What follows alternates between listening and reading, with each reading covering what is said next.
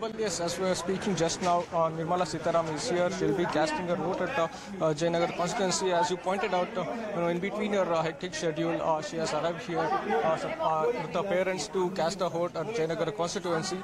And in a very short while, we'll get to see. As you can see in the visuals, Nirmala Sitharaman is heading towards the polling booth here at Bharat Education Society in Jayanagar, a constituency which is headed by a Congress MLA, Soumya Reddy, and the female MLA in Bengaluru. So, as you can see in the visuals, Nirmala Sitharaman is heading towards the polling booth here.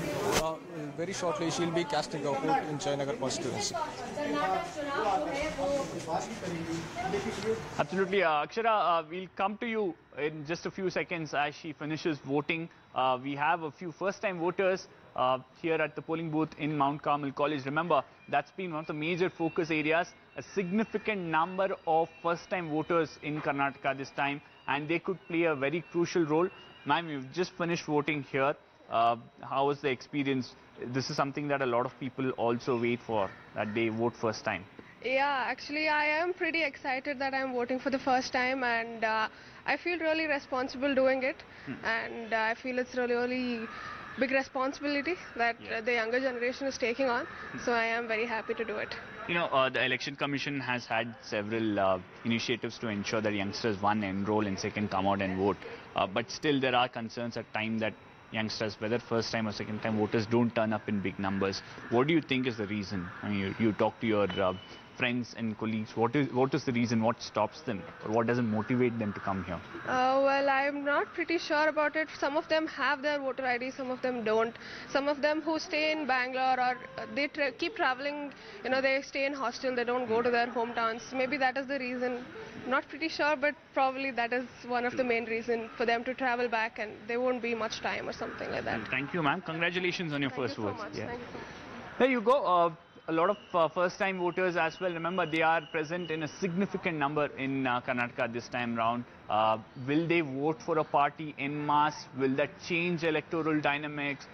Remember, the idea of the assessment is that a lot of these first-time voters are also the ones who might not vote on traditional dynamics. They might not vote on caste.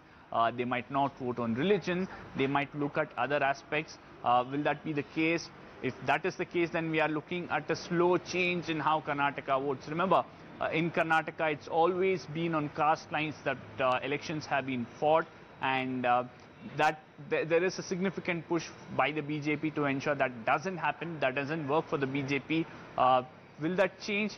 That's something we'll have to see. And one constituency that votes irrespective of caste, and for one man that they love a lot, is Kanakpura. DK Shivakumar contesting from there. The BJP saying that we have put up a strong challenger in the form of R. Ashok, another Vokaliga. Will that change equations in Kanakpura? Let's find out. Pallavi Ghosh joining us from Kanakpura. Pallavi, we saw the BJP announcing R. Ashok's name and saying that we will ensure that DK Shivakumar loses there. But we've also seen widespread support for DK Shivakumar. What's the enthusiasm at the polling booth like?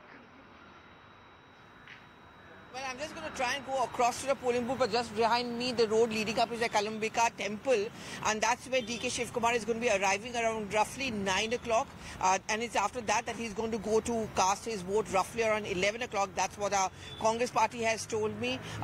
But, you know, it should be a cakewalk, as you know. That's the sense which the Congress party has, that it should be a cakewalk. In fact, they have been tweeting out to say that he's going to win with the largest number of mandate over here. But a Vokalinga versus Vokalinga is a very clear messaging coming in both from the Congress as well as from the BJP. I think the fight will come back to in just a bit.